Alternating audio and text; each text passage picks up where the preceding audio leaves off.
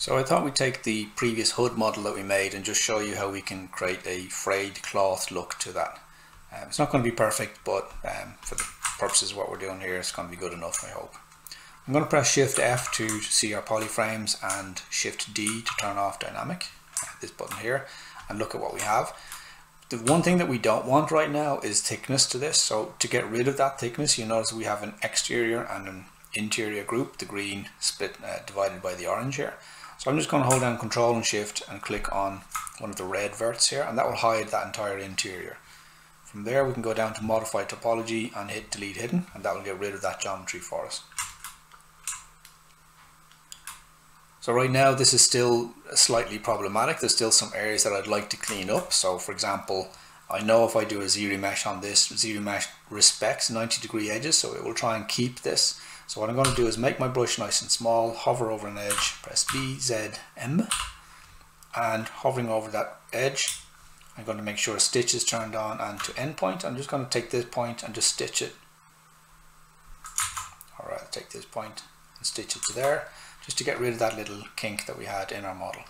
Now there are some triangles and stuff on this model. Not too concerned about that at the moment, but what I'm going to do is I'm going to go to ZBrush.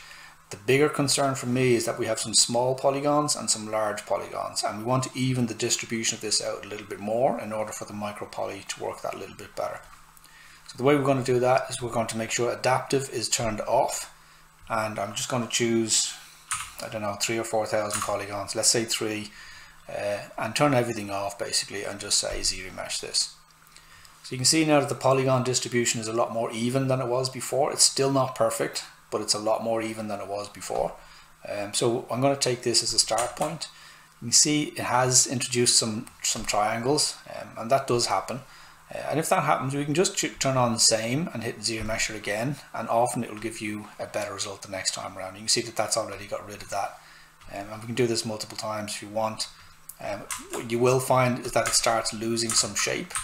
So while we had some of this shape, as I went forward with the ZBrush, we started getting softer and softer. So be careful you don't go too far on that, but yeah, you can keep on ZBrushing until you get rid of most of your problems. So from here we're now ready to start creating cloth, and the way we do that is to turn on dynamic. So I'm going to press D to turn on dynamic. That's got that turned on, and then we basically we have two subdivisions here. So if I turn this down to 0 for the moment, just so we can see what we're looking at, dynamic turned on with 0 smoothing won't actually show you a difference in your model because we haven't smoothed it. But if we turn on Micropoly, these are the cloth materials that we can actually use. So each one of these little objects here will basically replace each of the polygons that we see here. And this is why we wanted the polygons to be roughly the same size where we could, even though they're still quite a way off here. We're going to go ahead anyway. So I'll click Micropoly, and we can basically choose which one we want. I'll just choose twill, for example. And as I do that, you can see the twill, this object the original object had multiple poly groups on each of the threads within this particular object here. So if I press Shift F, we can see what this looks like. It's not bad, you know, it's got some problems.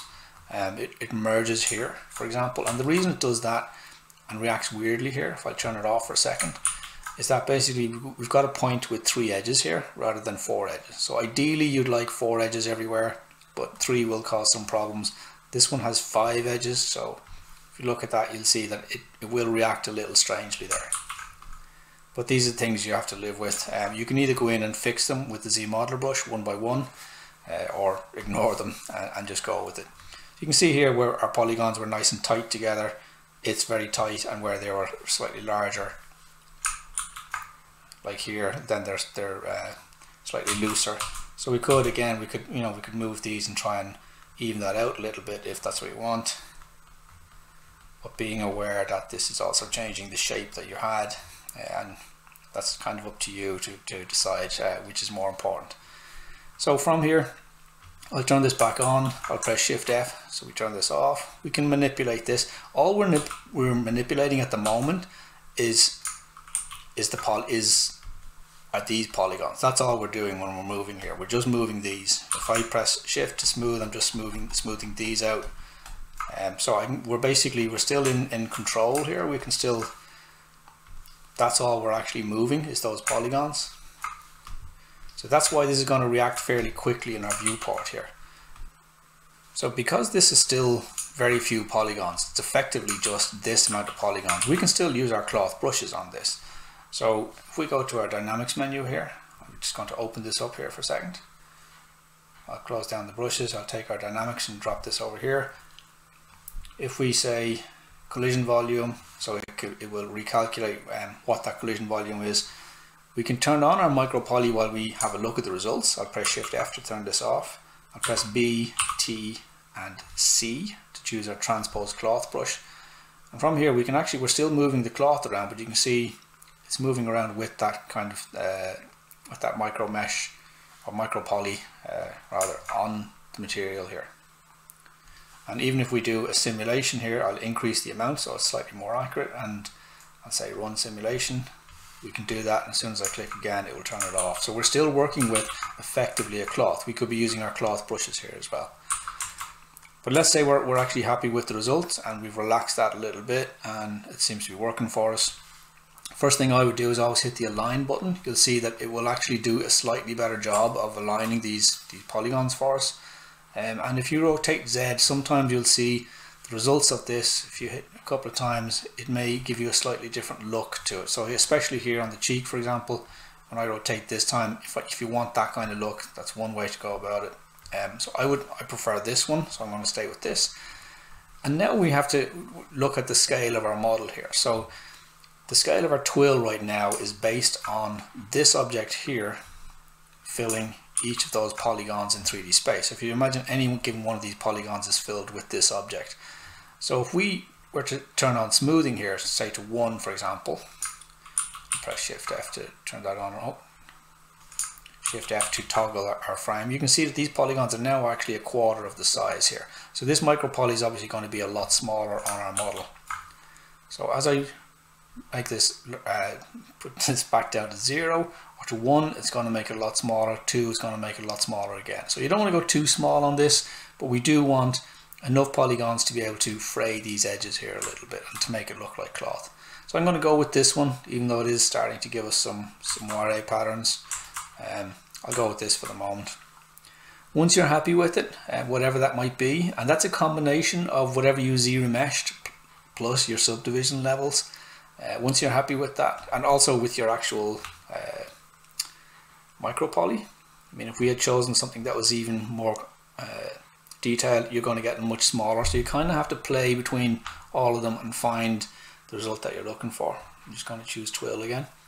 So from here, all we need to do now is actually apply this, and that will convert this 2000 polygons that we currently have, even though it looks like more, into real geometry. So when I hit apply, you can see it's now become 1.1 million polygons.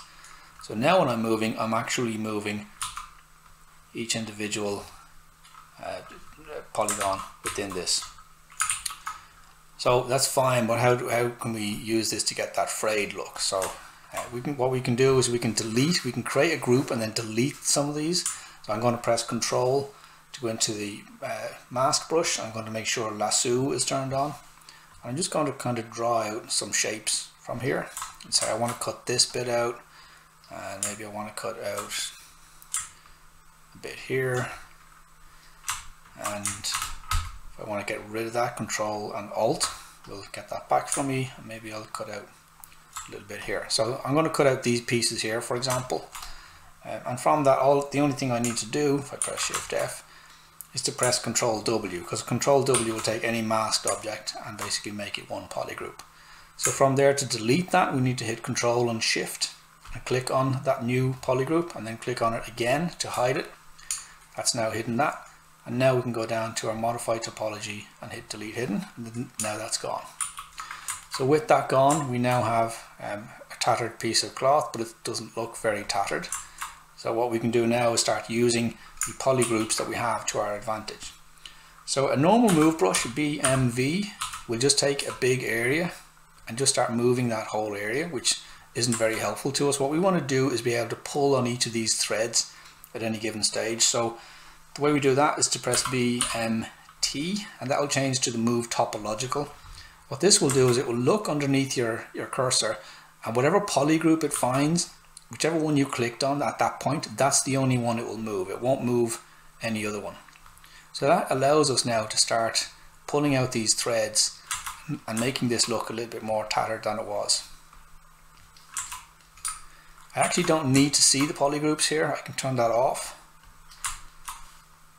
because I know it's just going to pick whatever thread I happen to have underneath my cursor and make that the one that it's going to select. So now we can start picking random ones here. The scale of our brush is going to define how much of that thread we start moving around. So we can start breaking up that surface now by just clicking around and deciding which ones to pull and which ones to leave. And how much we do that is up to us. At any given stage we decide we want to delete something, we can again just do the same thing, either hold Control and make a selection and then convert that to a poly group and delete it, or if we hold down Control and Shift, we can actually choose the lasso button, and from there we can actually lasso an area out and just hold down the Alt button along with Control and Shift, and that will delete that. So now we can go selectively through and start deleting areas that we don't like, or edges that are too clean for what we're looking for, that we know we want to mess up a little bit. And then if you have a shortcut for it, which I would advise doing, Control-Alt-D or something like that, you can delete those hidden polygons and then go back to your Move Topological Brush, BMT, and start moving some of those extra threads that you now have to create that kind of threadbare look that you're looking for. Again, if you want to move a large area, BMV, take your move brush, just move the whole thing, if that's what you're looking for. If you just want to close an area up, and you can do anything from here. You can use a pinch brush if you want to pinch areas together, but it's going to squash stuff, so maybe not so much. We can create thickness on this if you want to. You can go to Edge Loop, turn your poly loops down to 1, your polish down to 0, define a thickness, make sure your bevel is turned off, and basically hit panel loops, and that will actually give you thickness to your cloth now. And if you're going to be 3D printing or something like that and you want to Dynamax this afterwards, that will work. It's worth considering doing, but otherwise, if it's just for a render, this is often good enough. Another alternative is to turn dynamic back on, turn your simulations back to 0, turn your Micropoly off, and then we'll just use the thickness that's in dynamic. That will allow us to preview a thickness to this without actually having thickness in the model. So we still have 1 million polygons. We haven't actually divided it at all, but we are getting a preview of thickness, which we can even render to see what that would look like. It's a little bit thick here, but you get the idea. I'll just make that a little bit thinner here. So how good this ends up looking is really on you, how much time you spend in doing it and where you do it. I did this very quickly just by way of demonstration, but if you do want to make sure that your loops are going the right way, you're going to need straighter loops and polygons with 4 sides rather than 3 if possible, and kind of pay more attention to that kind of detail. But definitely this is a very workable solution, and if it's just for a render that you're going to paint over or whatever, then this is perfect. Well, hope this helps, and as usual, consider subscribing. Alright, bye.